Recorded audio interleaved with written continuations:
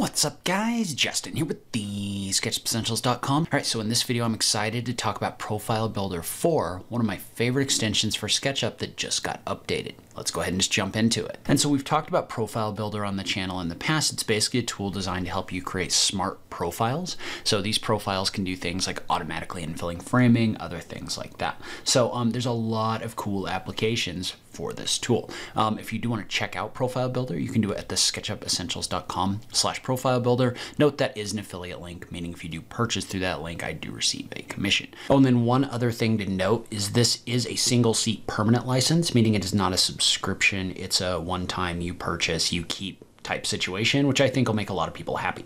Okay, and so we'll just kind of take a run through these and I'll give you an idea of what they do, how they work. We may do some follow-up videos for the stuff that people are really excited about in the future. But one of the new features that was added is you can see this new button right here, which is join selected profile members or assemblies. So basically what this does is this allows you to take profile members like these two walls that you've created in Profile Builder. Well, if you select them, then you click on this button right here, it's going to extend them so that they join together. So they don't have to be touching each other or anything like that. It's not just like a merge thing. It's like actually something that'll take those and extend them so they run into each other. So that works also for multiple different objects. So say that I've got these steel pieces right here and I select this, so I'm going to select all three of them. Then I click on the join selected profile members. Notice how it basically extends out the path that was drawn for these till they intersect, and it joins the members together. And so this is also going to work for things like diagonal paths. So say I've got these three right here. What this is going to do is if I select all of them, it's going to use the path right here to dictate where those are going to join. So if I select all three of those like this, notice what it's going to do is it's going to extend this out and it's going to cut or trim this one and it's going to extend this one to match these together. All right, so another cool function that they've added is they've added the ability to extend or split your profile members. So what that means is if you click on this button right here for extend or split your profile members, notice how if I mouse over these different assemblies that are in here, what this is going to do is this is going to let me either extend my profile like this by moving my mouse and clicking. I can reduce it by clicking like this, or I can split it. And so when you split it, what you do is you use this like you would be in copy mode or something. You tap the control key and then you activate the tool. Notice what that's going to do is that's going to allow you to split your object. So notice how I can use this to split an object in here like this in order to remove material or replace this with another assembly, other things like that. And so let's say, for example, that you wanted to create a gap in this wall paneling right here. You would just activate this tool. Notice how you mouse over it, and you need to make sure that you don't have anything selected before you do that, or it's going to work on whatever you had selected. But say that I tap Control, click my mouse, and then I typed in a value of 36 inches, like this. Well, then I could tap Control again to turn this off, type in a value of 48 inches, and hit the Enter key right here, and notice how it's actually going to split, or it's going to trim this assembly. This would also work for something like a metal rail or any kind of railings where you can add gaps really quickly using the split and trim function. All right, so another very cool function that I really like is we also now have the ability to adjust the height of an object. So let's say I was to place a framed wall on this edge right here. So I've got this framed wall in here. We'll say we wanted to reduce the height of that framed wall. Notice how there's an option over here to do that, but you can click on this button to do it live. So with this assembly, you can click in here and notice how it gives you a vertical view. And then within the vertical view, you can click and drag on the blue and red lines to adjust the height of the assembly. And then once you're done, you can hit the Enter key and notice how this has adjusted the height of the assembly without doing any kind of distortion to your members. Now, within my model, because I have a version of this, I would have to go in and click on the button to apply assembly attributes. But notice how I was able to take that wall and stretch it and make it taller, just like this. And so let's say we wanted to do the same thing with this assembly right here. And I'm going to say no to save that assembly. So I'm just going to click on this and notice how this is going to do the same thing. It's going to like live show me the way this updates, which I've never seen anything like this in any software. It's super cool to me, the way that this is set up, because you can literally, you can come in here and you can make this a wall panel, you could make it a short railing, whatever you want. Notice how this is just adjusting automatically. So one change I am massively excited about is you can now live adjust the placement point of assemblies for profile build. Notice how the placement point of these objects is in the middle of the object right here, right? So it's taking this and it's placing it along this path. Well, there's a function in here now called placement point. What placement point does is it actually gives you a two-dimensional view of your assembly, and notice how you can actually come in here and you can click in order to place that placement point. So in this case, I want these to be placed with the rear of the object along that path. So if I click on this, notice how it adjusts this so that on the vertical axis right here, this is now aligned to the left of it. Well, if I hit the enter key, and then now if I click in here and select this and update it, and pay attention to what happens when I do this, notice how that placement point has been adjusted in here. So previously you had to go through a lot of pain and suffering to change the placement point of those objects, but now you can just come in here and you can just click, hit the enter key, and then when I update my assembly right here, notice how now it's placing it on the front side of the assembly. So that by itself is a massive, massive upgrade for this new version. And so now let's talk about some improvements they made to the hole tool. So if you remember, there's a tool in here that allows you to punch holes in your objects. Well, this has been improved where you can come in here and you can remove holes like this. You can also add holes, but you've got the ability now to move them and copy them. So for example, let's say that I wanted to place a hole in this wall. We're going to go ahead and place it right here. Well, notice how right now, if I move around, I would have to click and click and click in order to cut openings. But if I use the move function that's in here, I can take this and I can move it. And notice how when I move it, all the inferencing still works, which is massive. Sometimes extensions like remove the inferencing in some of their tools.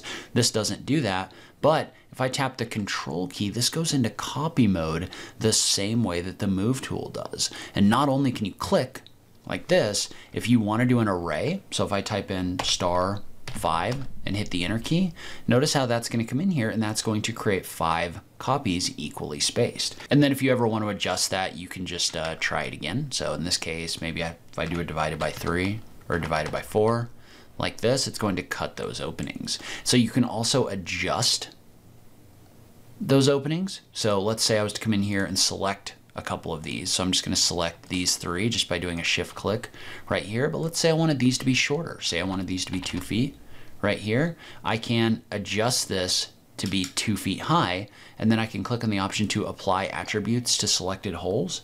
And what that's going to do is that's going to adjust all of those holes inside of your wall. So very powerful from that standpoint. One good application for this is if you wanted to, you could use this, and we'll go ahead and get rid of this right here, but you could use this by placing with the bottom middle. You could set this to be like a door size. So say that I wanted this to be 3 feet wide right here. Notice how I could use this to cut openings for doors in these assemblies. And you can use this to cut holes across any of the assemblies that you create with Profile Builder. Now I am hopeful at some point this can get combined with the assembly function or with some kind of a place object function. So it would be cool if you could link these holes to an object, right? So you could link the size of the hole with an object in here. You can't do that right now, but I'm just thinking in the future it would be really cool to be able to link an object to that so that it would actually like put something in the opening as well. But in the meantime, the hole cutting function got even better, and I think it works really great. And so another thing that you can do now is right now, if you work with an assembly, so let's open up the assembly dialog right here. We're going to select this assembly. So if you come in here and you make changes to this, so say for example, I adjusted this bottom rail, so the up down offset wasn't what it currently is. So let's say I was to make this a little bit taller first. So we're going to come in here, we're just going to drag this up in order to make it taller.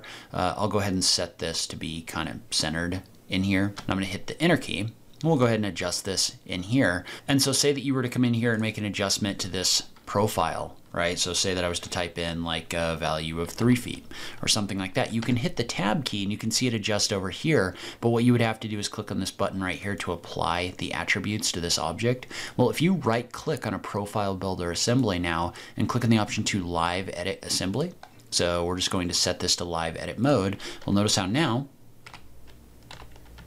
those changes are happening automatically. So if I duplicate this and say that we were going to create a relative offset copy right here, notice how I can just come in here and I can make adjustments, and those are going to happen live to this assembly in real time. So you could do that with the components. So say I wanted to adjust the spacing. Notice how that spacing is actually getting adjusted in your scene right here. And so that actually is really great because you're not relying on this preview pane anymore. You can actually see what your changes are doing live in your model. Okay, so next up is an interesting one to me, and I guess I didn't really think about it, but it makes a lot of sense. So a lot of the time, if you're dealing with assemblies, what they're doing is they're just kind of like live filling in the gaps. And actually, before we do that, something that wasn't even on my list to talk about, I love this new feature where it shows you a cut through of your assembly. So what it does is it takes a cut through and basically shows it to you as like an icon in here. So whenever you activate the tool inside of assembly mode, notice how you can see that outline of that shape. That's not what I wanted to talk about, but I do love that addition. But if we come in here and we add this bench right here, notice what it's doing is it's kind of like it's live setting the spacing between the legs. So it's basically spacing things from the start to the end, and then it's dividing this into a certain number of objects based on a fixed length, right? And if you go over that fixed length, notice how it adds or removes an object in here like this. And that's great for a lot of things, like if you're going to custom build this bench or something like this. But if you were going to build a bench and the pieces came in like 4 foot increments, for example. So we've got our spacing set to 4 feet, but say this was an assembly that came in 4 foot increments, what you could do is you can set your snap length. And so when you set your snap length, I'm going to type this in to be 4 feet right here. And I'm going to click on this little lock. Notice how now, when I bring this in, this is only going to snap to 4 foot increments. And so if you have something that comes in fixed increments like this, that's actually a really helpful function. So if you had like fixed railing pieces or something like that, that only come in a certain dimension, you could set your snap length to that certain dimension. And so currently this is just kind of fixed, right, with this assembly. Like you've created it, you can't really do anything with it, but with this new version, you can right click and you can go in here and click on the option for add points to path. And notice how I can mouse over this and it's going to give me a direction, but I can take that and I can then continue an assembly like this. So if I wanted to continue this assembly the other way, what I could do is the same thing, right? So add points to path, find this point, and then move your mouse and click. Now this one gets a little bit funky around the corners, which is fine because this is really an add points to path thing that I'm talking about. But being able to add those additional points and extend those members is extremely valuable. And then from a trim standpoint, Dale's added the ability to actually trim an object across 2 faces. And so this is especially helpful for like structural members, things like that, where if I was to come over here and select the option for trim to face tool right here. And so what you'll do is you'll do a click, but then you'll do a shift click to select a second face. And notice how you can actually set the direction that it's going to trim it. So if I was to click on this direction, for example, it would trim it on that back side, which is not what we want. But if I was to do it the other way and click on this side, notice how it's going to come through and it's going to trim this based on those 2 faces right here. So this is actually really powerful for trimming objects that run into more complex shapes.